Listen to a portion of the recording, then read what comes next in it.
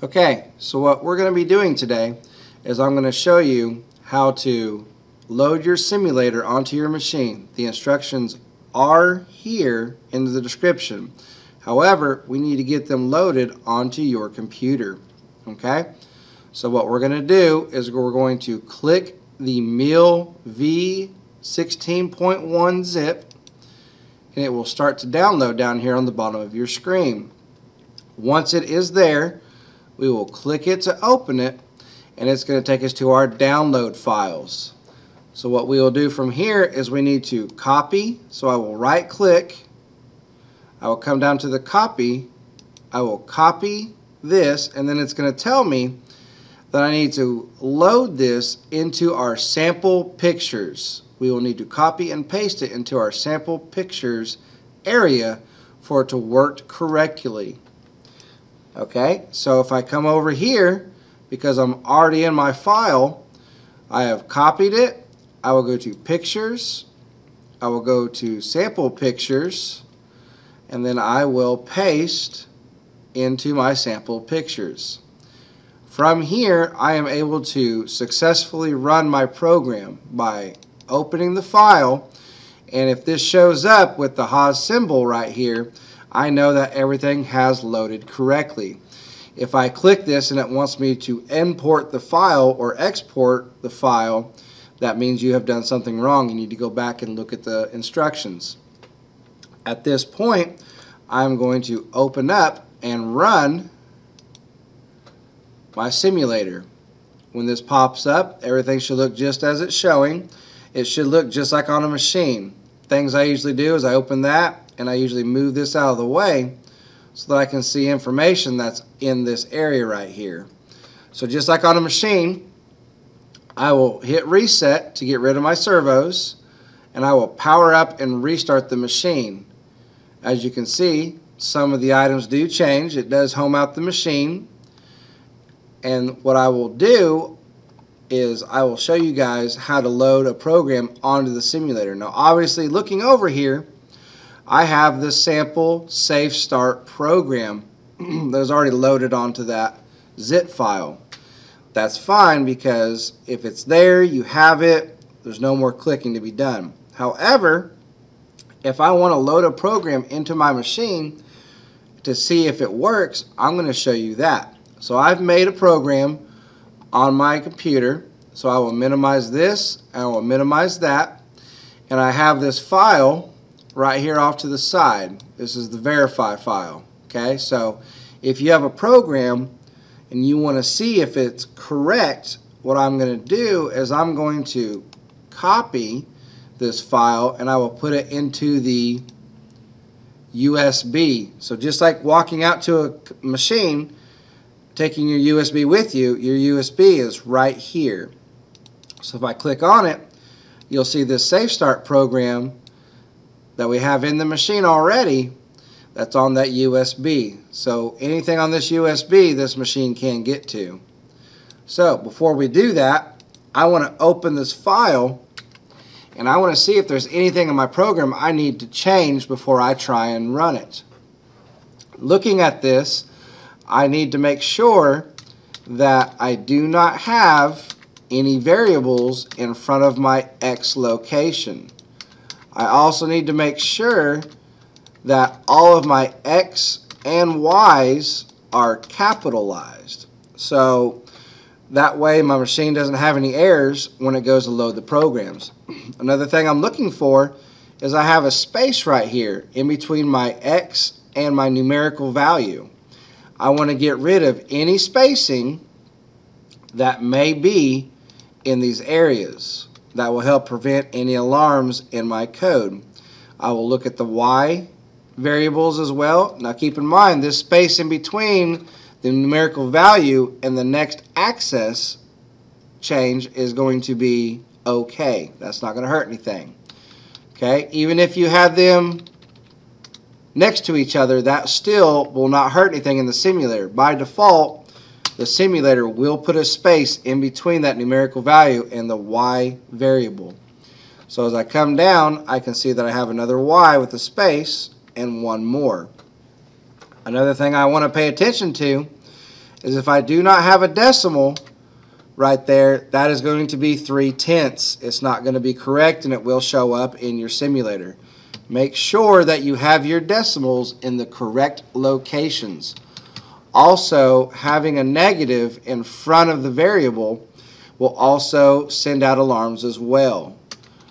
Having nothing on the line will also send out alarm. The good thing about using these simulators is when you try to load the program into the simulator, it will tell you what is wrong.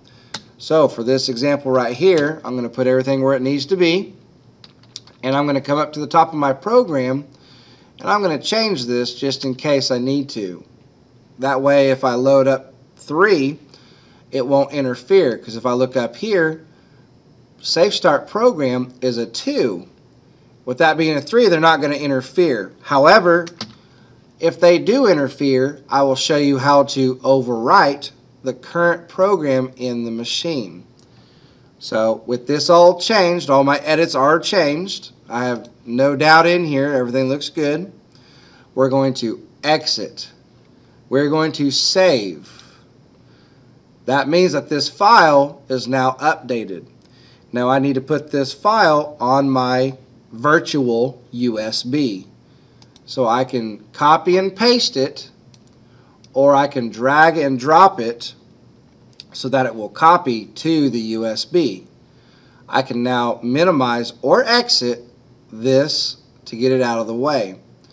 On my simulator, if I come down to my Haas keyboard, I will go to List Program. By going to List Program, it will take me to this screen where I go to my virtual USB. Using my arrows to go left or right, once I'm on the tab that I want, in this case I do want the USB device, I will click the down arrow. If you'll notice, my Safe Start sample program is there and my Verify program is still there. So at this point I will hit the down arrow, I will highlight the program that I want, I will click F2, and then I want to put this program into my memory file because I want to run it on my simulator. So I will simply hit the enter key, or I can hit right enter. So in this case I'm just going to hit the enter key on my keyboard. And if you look over here in the middle, it says, do I want to overwrite? Okay. At this point in time, I'm going to hit yes because I want to overwrite the program that's in there. So if I make an edit to a program, so I don't have to keep renaming the program to fix my errors, I'm just going to overwrite. So I will hit the Y key on my keyboard. So if I look in my memory, I can see that 2, my test program, is in there. So at this point, I'm going to go into Memory, Settings, and then I'm going to hit one more time so I get in the graphics. So if you look here, Settings, Graphics. If I click it once, I'm in Settings. If I click it twice, I am in Graphics right here. This is the screen that I want to be in. If you look down here, I have some graphics hotkeys. Execution speed. I like to take my execution speed by pushing F3 and lower it down to 10%. Usually for my first run. If there are any errors, I will put the machine into single block, which I'll show you in just a second. So I like where it's at. I can hit cycle start and it will run my program.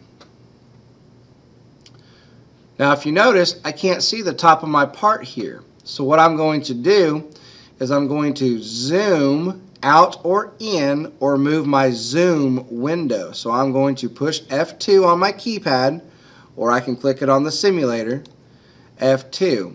If you're not sure what to do, you can click F1.